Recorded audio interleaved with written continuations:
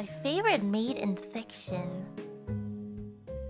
I mean, if I were to say recently, it'll have to be Toru.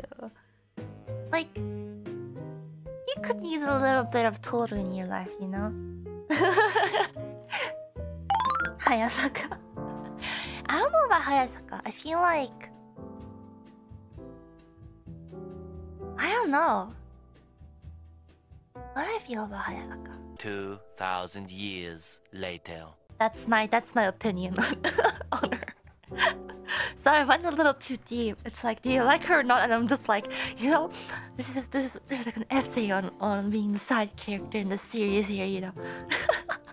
You're not the main character, and in the end, the main characters will always get the spotlight, and your favorite character will never be able to shine. Kind of like that.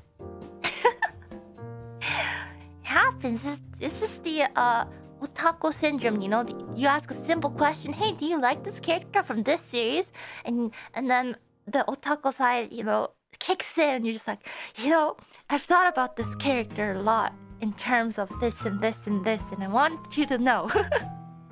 And you go on and on and on about this stuff, and then the person who asked the question is just like, just holding like the picture of that one character they asked about. Like, bro, I didn't ask.